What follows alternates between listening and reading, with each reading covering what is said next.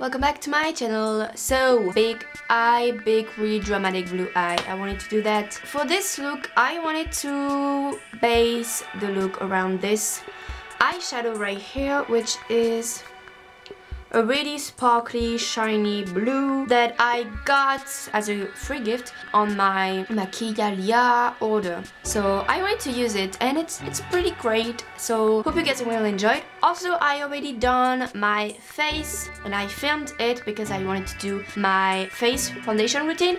So if you want to check that out before watching the eye look, then the link will be below, or you can click over there and you will go watch it. But yep, hope you guys enjoy. So for my primer, I used my I Love Stage by Essence. And for the powder, I used my Kiko Invisible powder, you know, my face powder. So what I'm going to use as a transition shade is this eyeshadow by Makeup Geek, and it's the Shakily shade, and I'm going to apply this with my Eyes 200 brush by Kiko.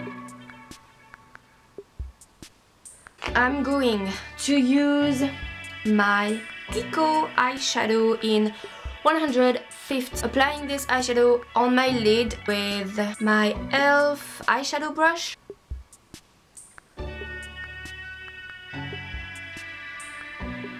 Then I'm going to use my Morphe M514 brush. It's a little bit dirty, but since we are using dark color, it's okay. So I'm going to blend that up, not too high.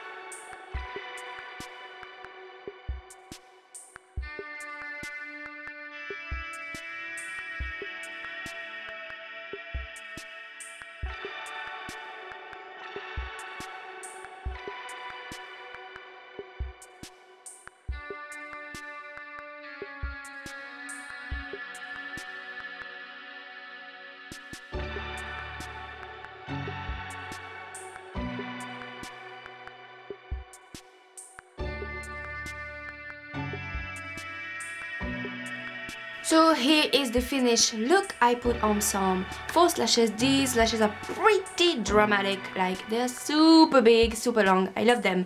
So yep, here is the finished look.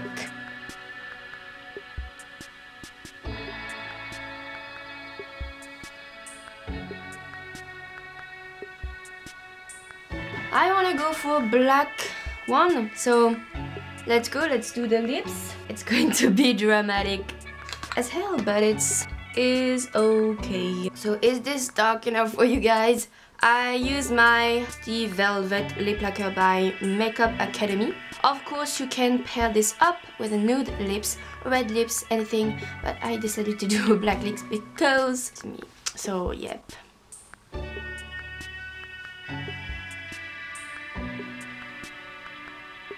So I hope you guys enjoy this look. Let me know in the comment down below or by giving this video a thumbs up. Also, don't forget to subscribe if you haven't already. I am pretty close to 300 subscribers, which is a lot, like really a lot. So, and I will see you guys in my next video. Bye!